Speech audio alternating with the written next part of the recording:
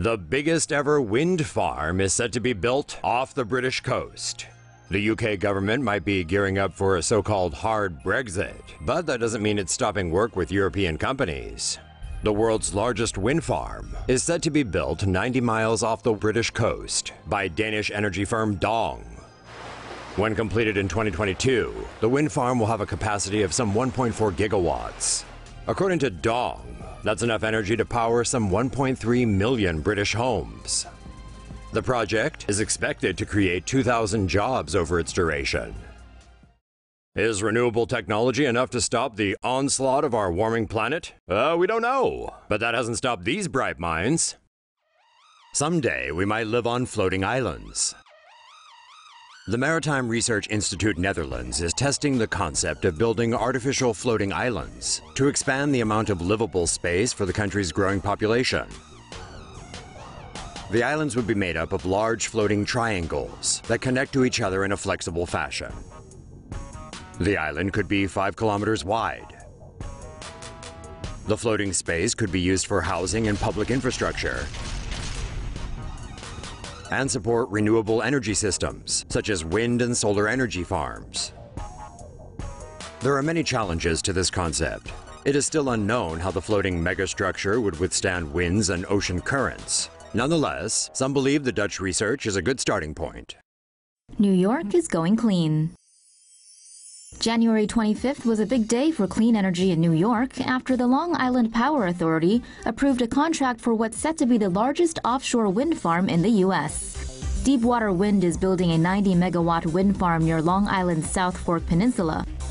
The $740 million project will have as many as 15 turbines capable of powering up to 50,000 homes. The turbines, each about 600 feet tall, will be connected via an undersea cable to a substation in East Hampton. Construction could begin by 2019, with the wind farm completed and operational by as early as 2022. The project is part of New York Governor Andrew Cuomo's vision to source 50% of the state's electricity from renewables within 13 years. Tesla to build the world's largest battery. Tesla has signed an agreement with the state government of South Australia, promising to build the world's largest lithium-ion battery there in just 100 days, or it's free of charge. Tesla will build a 100-megawatt battery at Hornsdale Wind Farm near Jamestown in South Australia. The project will be 60% larger than battery systems in Southern California.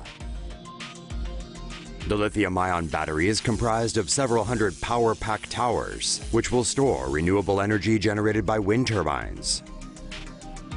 The battery could power 30,000 homes during peak usage hours, as well as provide backup power if there's a shortfall. The venture is part of Tesla's endeavors to promote the transition to sustainable energy. The company has previously released similar clean energy products, such as the Solar Roof, Solar City, and Gigafactory. Solar window blinds can block and harvest sunlight. A California startup has designed window blinds with solar panels that can block out sunlight while harvesting solar energy from it. Each slat in solar window blinds is equipped with monocrystalline solar panels, which can harvest solar energy. The blinds can also track the path of the sun's position and automatically change the angle of the slats to optimize its absorption of sunlight. The company claims the blinds are able to generate up to 100 watt-hours of energy for every square meter when mounted on the outside of a window, or half that amount when mounted inside.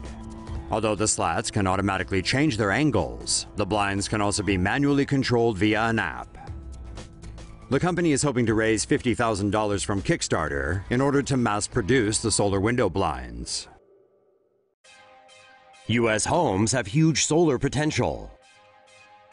Google launched a project called Project Sunroof in 2015, which measures the solar potential of individual homes in the U.S.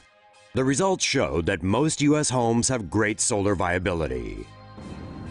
Google says 79% of all U.S. rooftops are solar viable, which means 4 out of every 5 homes have enough unshaded area for solar panels to be installed. The result was calculated using 3D modeling of the homes and nearby trees to determine the amount of sunlight and shade the roof receives.